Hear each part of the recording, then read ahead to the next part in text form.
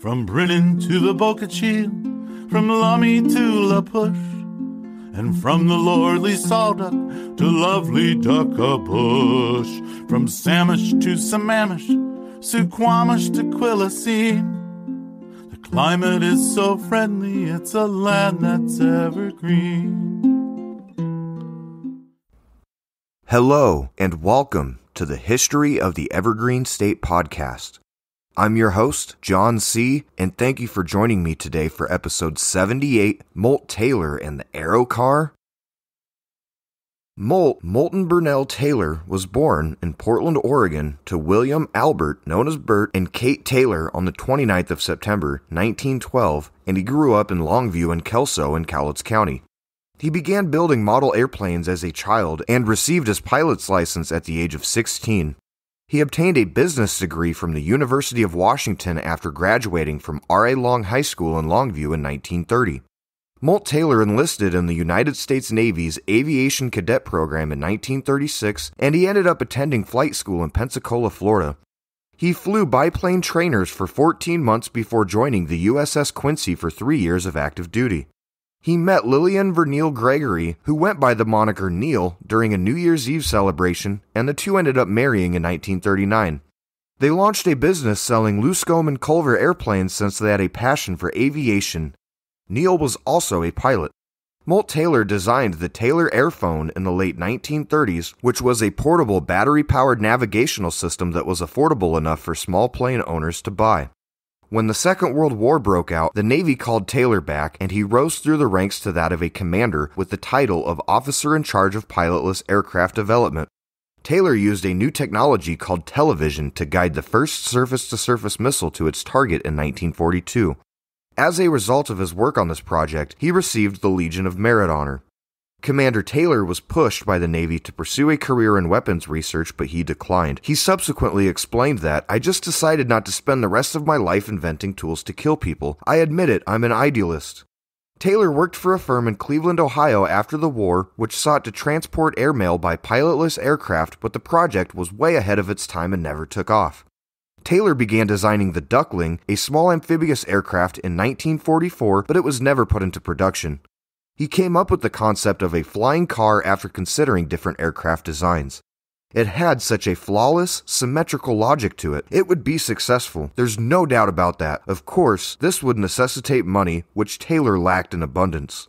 Molt's father, Bert Taylor, urged the couple to return to Longview and offered to assist them in finding investors so that Molt could pursue his goal. Taylor met Robert E. Fulton Jr., who had designed a flying car dubbed the Amphibian, about this time. Molt's curiosity in this type of aircraft was awakened once more. When the Duckling's production went through, the Taylors relocated from suburban Philadelphia to the Evergreen State, where Bert had found them a home. The impassioned journey that would last the rest of Molt's life began now, the development of a flying car. A flying car just made sense for Taylor, both in terms of time and convenience. Molt reasoned that the trouble with airplanes is that they never carry you where you want to go. Instead, they take you to an airport. They left when they wanted to, not when you wanted to, unless you happen to own an airplane, but even then you are left to the whims and rules of when you can fly and when you can't. He persuaded 50 investors from around Longview to pay $1,000 each so that he could begin designing the Aerocar, relying on his personality and salesmanship.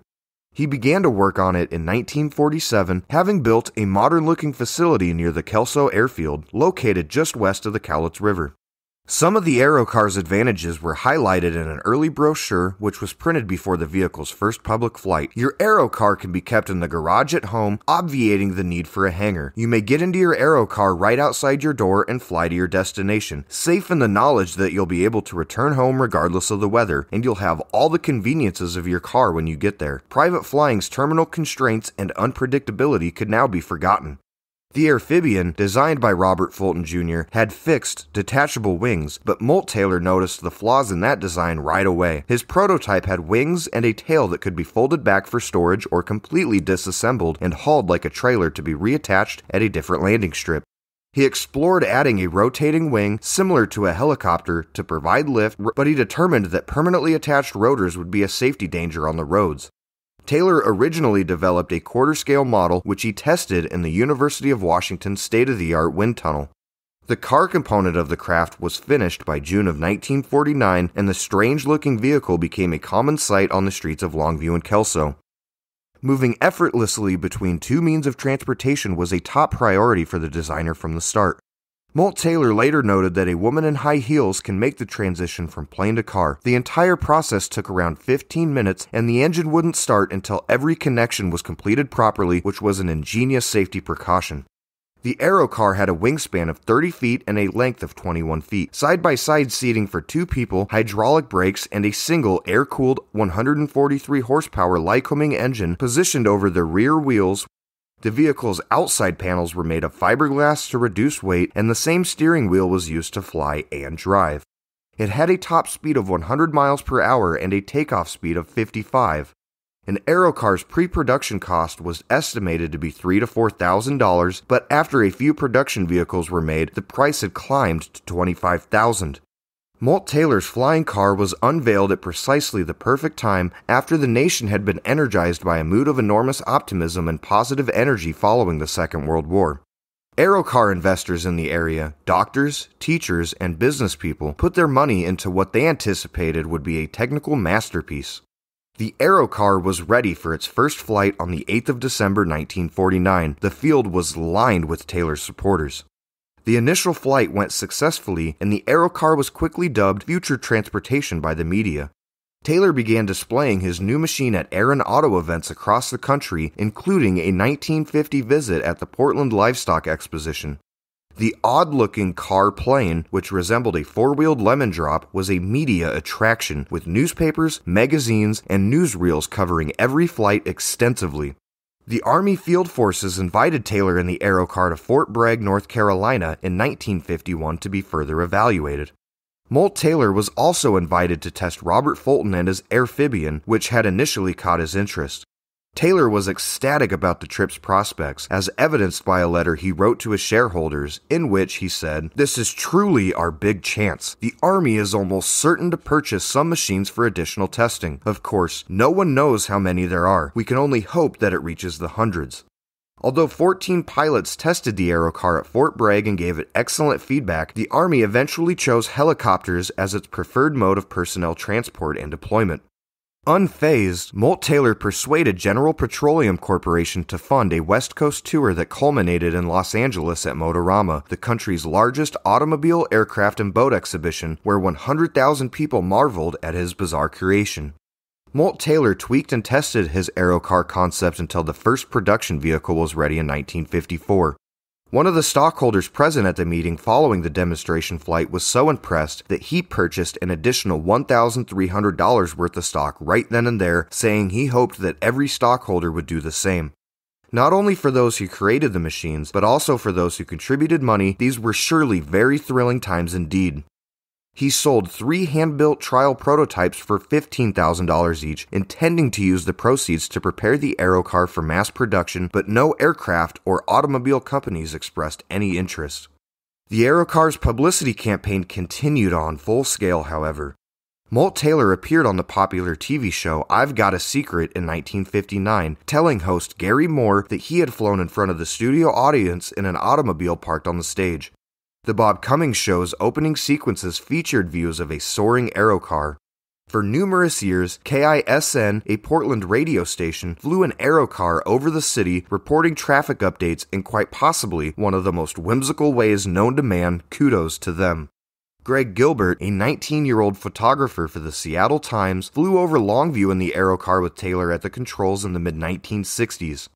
Gilbert recalled that the Aerocar was very claustrophobic, smaller than a Volkswagen Beetle, and quite noisy. It took off swiftly and felt sturdy in the air, not shaky at all. Molt Taylor felt his production troubles were over when the Aerocar was certified by federal aviation authorities in 1956. At one point, he had 278 dealers around the country place orders for flying cars that would never be built, each paying $1,000 down. A deal to build the Aerocar with Ling Temco in Texas suddenly fell through. The corporation abruptly notified him that the funds required to set up the factory were no longer available. Even before the facility was ready for production, the sales organization designed to promote and ease Aerocar sales had squandered it. Taylor was extremely anguished as he watched his greatest chance vanish. Taylor updated the Aerocar in 1970 to make it more powerful and sleeker. The new design piqued the Ford Motor Company's interest, and company president Lee Iacocca commissioned a feasibility study to determine its commercial potential. Sales might reach 25,000 per year according to the research. However, because federal officials were concerned about tens of thousands of commuters flying in private planes, Ford executives felt that large production was just not feasible.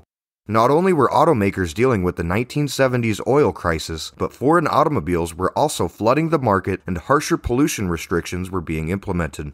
The engineers stated that complying with new federal automobile safety requirements would add so much extra heft to the Aerocar that it would be unable to fly, reigniting the weight versus efficiency debate that has dogged flying cars since their very first inception. Molt Taylor had yet to land a manufacturing deal after 25 years, but he never wavered in his belief in the future of flying automobiles. In an interview with the Longview Daily News in 1988, he stated, "You can have freeways in the air, you're going to fill the goddamn sky with autos eventually, it just has to take place." Molt continued to tinker with his invention well into the early 1990s when he was in his 80s. Taylor, now in poor health, was determined to make one final stab at the mass market. A Texas promoter, an Arizona flight engineer, and the heir to a timber fortune who still pilots one of Taylor's initial vehicles are among those who had converted to his Aerocar 4 design. Only a few Aerocars were ever produced, with estimates ranging from 5 to 7 depending on whether prototypes and commercial versions are included. The Experimental Aircraft Association's Aviation Museum in Oshkosh, Wisconsin has one Aerocar on exhibit, which is a 1949 repaired prototype. Seattle's incredible Museum of Flight owns another Aerocar, a later variant known as the Aerocar 3. Marilyn Felling, the owner of an Aerocar, sold it for $3.5 million in 2006. A few years later, in 2013, another Aerocar with an estimated value of 600,000 British pounds, about $1 million was put up for sale. There are no records of this sale, though. Molt Taylor passed away in Longview on the 16th of November 1995 and is buried there. He was inducted into the Experimental Aircraft Association's Hall of Fame at Oshkosh shortly before his death, and he would also be inducted into the Aviation Hall of Fame in Washington, D.C. in 2001. Molt Taylor was an excellent guy, according to Larry Adams, the airport manager in Walla Walla and a member of the Hall of Fame nomination committee. He was one of those individuals that shared his love of flying. Knowing Molt benefited a lot of individuals, not only in the Evergreen State, but all over the world. The Kelso Longview Regional Airport was known as Molt Taylor Field until 2009 to honor his tireless efforts of putting Longview on the aviation map. It has since been renamed the Southwest Washington Regional Airport, but in my opinion, they should change it back because not enough local and good people are honored in the Evergreen State. If you're enjoying the show, please leave a 5-star review and don't forget to subscribe so that you never miss a new episode.